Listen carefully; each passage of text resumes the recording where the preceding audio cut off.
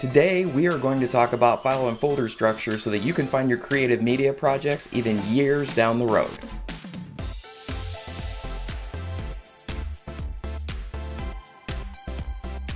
Hey everybody, I'm Brian and this is We Create Your Sunshine, the show that gives you bite-sized tasks that you can do to build and scale your business.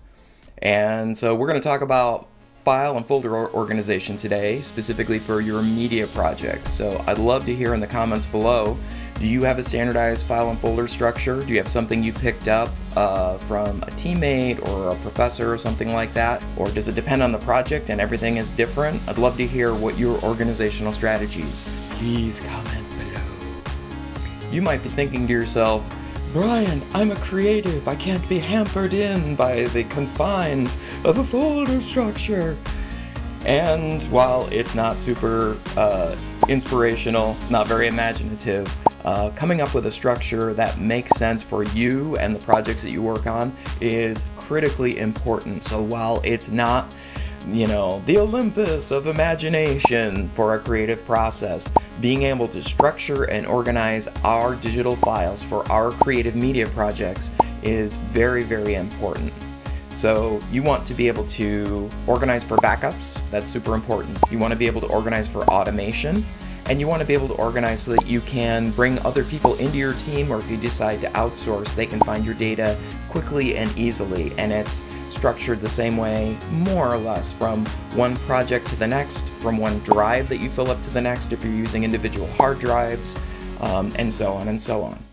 Okay, so let's get into it. So this particular folder structure is something that I put together on my own. Some of it's from what I learned in school and some of the folks that I've worked with over the years. And I've even improved on this by some folks that have put some YouTube videos together talking about how they organize and pull together their folder structure. So this structure will work whether you're a Mac user or a Windows user, or even if you're a Linux or Unix media person, that'll work just fine. How I have this set up, I've got a dummy folder here called root of drive. You don't have to create a folder called root of drive. That's completely okay. This is just to signify that this would be a hard drive, a spinning disk or an SSD or something like that. That would be the top level of the drive. So if you've got, an external drive or a storage appliance or something like that, that would be named here, whatever the drive is named. P drive for projects, or something specific named in Finder, that would show up here.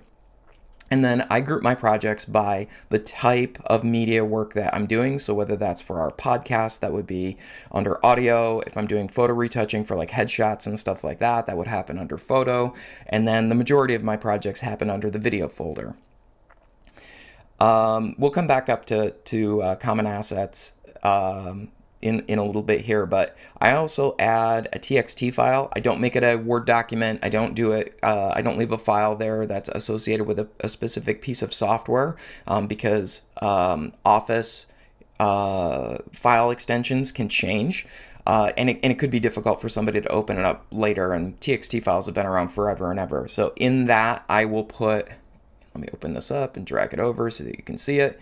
I'll leave like a note talking about the drive letter that was associated with that particular system when it was created, when it was on my editing machine, and then the OS that it was built in.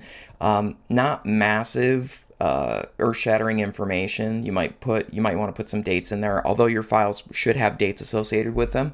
If you have a corruption issue and you get into a data recovery situation, sometimes putting that in a file might be helpful, because some of that data might get lost if data tables get messed up on your hard drive. So I usually put some breadcrumbs in here just to help me if I come back to a drive later and I'm having problems linking things. Sometimes it's associated with the drive letter that was used when the system was created to begin with. So we'll talk about common assets in a minute. But so this is the top level folder, and let's take a look at video here. So some people do things in a couple of different ways, right? So if you are a media person that does a lot of billing and you ship things for other clients, or you have very specific deadlines, you might follow this calendar model, which is when you release a piece of data to a particular person, or if it's published as part of a show or released or aired, it might be helpful for you if you do a piece of work and you've invoiced to someone to group your media projects by year. Some people do it that way, and I've mocked it up this way just so you could see it. I generally, on my editing system in my editing studio, do not follow this particular step, but if you do a lot of external billing, this might be helpful for you, because you can go into your billing system and say, okay, Studio X, I invoiced them for March, for a project that was going to air in April of 2021. So that should be in the 2021 folder. Again, I don't particularly follow this, but it might be helpful for those of you that are doing consulting work.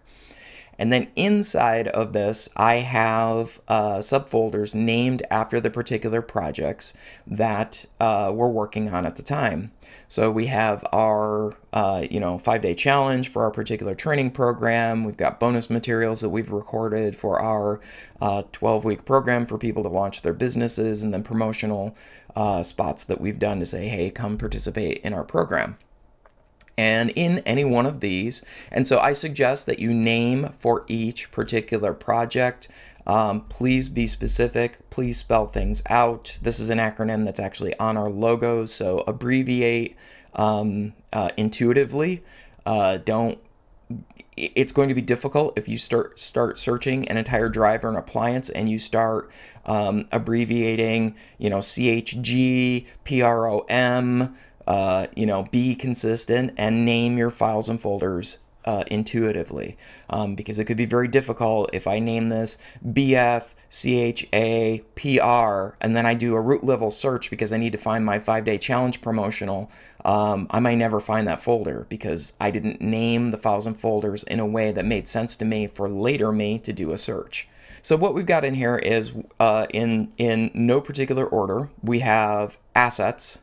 And inside of assets are anything that you get from someone else in order to build your project, right? So if you work with a graphic designer and they put together a logo that you then plan to animate for a lower thirds or a title screen, that could go or should go in the graphics folder. If you are working with an Epidemic Sound or a Pond 5 or a composer and they put some music together for you, that would go in the music folder. If you have some photos that you yourself did not take and you're getting it from Unsplash or a stock photo site or something like that, you could put that here. Sound effects, similar, if you're going and you've got a particular sound effect that you've picked up that you yourself have not recorded, that would go here.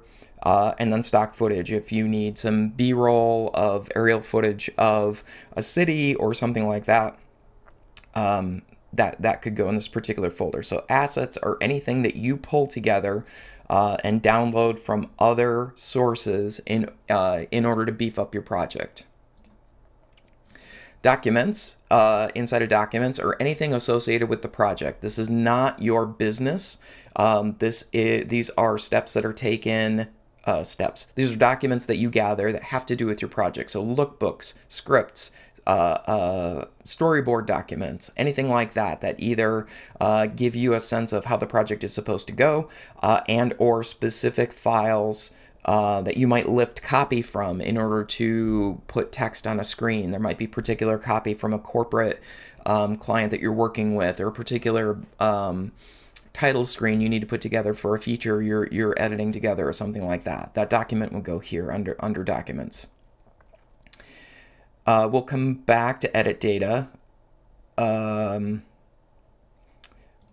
footage. Inside of raw footage, now there's some debate about the subfolders that are in here, but in my particular folder structure, anything with raw are things that I create or record. I generate those things. So raw footage, I use vMix for my studio, and so vMix as a raw footage source or anything that's recorded on this system, and then I use, in my editing suite and import the footage there. If I'm shooting on my Sony A6100, I put it in there. Sometimes we fire up the old Canon T4i, and so on and so on. These are camera models or sources. Some folks do not use this folder structure, but understand that if you don't group, you don't necessarily have to go by vendor, but I would definitely recommend going by particular camera. Like if you've got multiple Canon cameras, especially if you're an indie shooter and you're shooting on your own, a lot of cameras name files in a very similar way. And if you're starting from scratch and you've got like brand new cameras, and say you've got two and you're doing an A and a B cam, you could very easily have files that are named very closely or even name the same thing. And if you start dumping all of that data into one big folder, you could overwrite footage from two files that are actually two different angles for the same shoot. You could overwrite your footage and not have everything that you recorded. So I suggest some subfolder structure here so that you can go through that. Some advanced editors, they've got people that do this work either on set, or they've got people that are, assistant editors, or people that are doing rushes, that this kind of heavy lifting when it comes to footage is done before it ever gets here. And if that's the case, most of that footage is intuitively named, and they've kind of pared down, what the editor is going to work on. So this may not be necessary, but if you're doing, like a smaller shop kind of editing, it might be really helpful for you to put together subfolders. But I do by model to help me with like formatting and stuff like that. And then if I've got an A and a B cam, I might put a folder. Like if I had two Blackmagic cinema cameras, I would make sure to label those as part of my shoot. And then I would put, camera A, camera B, camera 1, camera 2, whatever your naming convention is, just so I can keep track. It also helps you keep track when you're on location and going through your recording process to make sure, did we get all of camera B for day 2? That folder's empty. Oh, we got to go grab that card and get that pulled in. So that's raw footage. Raw sound, very, very similar. If I'm recording with an external recorder, I group by recorder, and then a lot of those recorders, they have folders that are built out by date. When you start to record it, it'll automatically create a folder by date, and you can just drop those in there. So again, these are files that I record. So whether this is, if I'm recording dual systems, so I've got a camera, but I have an external recorder with a mic that's close to me, I could record that here. If I'm doing sound design work, I could record that, and that would go in here as well. And let's come back here to edit data. We'll do YouTube cards in just a minute. So here are where I save my project files, and this is something that I picked up. There was another editor who put together a tutorial that talked about file and folder structure, and this was how they put it. And I'll dig up the link to that particular tutorial. You can take a look at that as well. It's very similar in structure. If you have not optimized your system for scratch disks, if you're not using multiple hard drives to store caching of different files, then it might be helpful for you to put all of those files here in this location. So Adobe products, and you could put in your edit data, you could put your Descript files in here. If you're using Adobe Rush, you could do it that way. If you're doing Final Cut, you could put any kind of autosave files in here. These are based on Adobe products. I'm an Adobe person, but you can name it after, if you're doing Cinema 4D, if you're using DaVinci Resolve, any of those kinds of things, those projects would go in here, and any kind of autosave that might happen, you could put those subfolders in here. Now, Adobe products, I do a belt and suspenders approach when it comes to files and folders. So Adobe has an autosave function within it. It will autosave every so often, and there'll be another video talking about strategies about how often you might want to do that. And then I also have the project files that I save, that I create a new project file based on the day. If I'm making a big change to a project, I might revision and incrementally up the number version of the manually saved project files so that I can go back to the last autosave, whether that was 10 minutes ago or 30 minutes ago or an hour ago, but also I could go back to yesterday's changes if I need to, or if I made a big edit change and then my system crashed, you know, I could go back to, you know, something that happened an hour ago and I didn't lose the whole day's work. So the autosave files go here, and then your actual project files, so like your Premiere project templates. So I create a project template in Premiere Pro with all of my scratch disk settings and layouts and stuff like that. I put that together, I save it in a file, and I call it like Premiere project template, and that goes here. When I kick off a new project, I double click on it, and then I'll name it whatever the project is. So, you know, this might end up being GYSD project V1 with a date behind it or something to that effect, but that would go here. So these are your edit data files. These are files that you specifically are working on. And then YouTube cards. So if you are putting together particular opening title cards or closed title cards with screen captures within your editing suite, and or you're using Photoshop or InDesign in order to pull those things together, or if you had a Canva graphic and you were using Canva and exporting it there.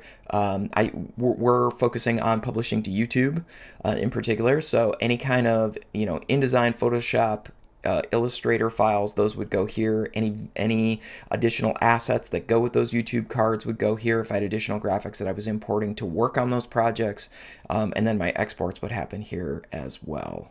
You might say, that seems like a lot of work to put all of that together. What do I do with assets that I use all the time? Our company logo, our theme song for our show all the time, a sound effects library that we paid for, and we're going to use those SFX in files on a regular basis. Where do I put those? It seems wasteful to put those in every single project folder.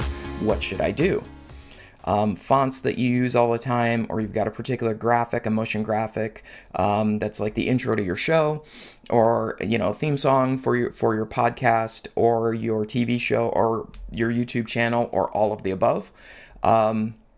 You could put those in the common assets folder, and then when you back up the entire drive, those common assets come with it. But I would recommend making sure to back up the entire drive and not just the folders, because if you start putting things in this folder and then you say, well, I'm just going to back up the, you know, 5-day challenge promotional folder, if you start putting things outside of this folder and you only back up this folder, you're going to have broken links in your project. So make sure to get the entire drive when you back it up. That was a file and folder structure strategy that you could take and use for your particular business as you work on retouching photos, or if you have motion graphics you're working on, or stop motion animation that you would like to use for your particular business. This would be a great way to standardize the folders that you have, whether those folders sit in iCloud or Google Drive, or on a local hard drive, or on a shared storage device. Maybe you work in a, you know, small advertising agency or something like that. A standardized folder structure for each of your projects, or possibly even your team, will help save a whole lot of headaches when it comes to backing things up, or automating and scripting processes, and or partnering with someone else. So I hope this gave you some ideas to create your own folder structure, and we are so excited to be on this journey with you as we walk through practical steps that you can take to scale and build your business. I'm Brian, this is We Create Your Sunshine. We'll see you next time.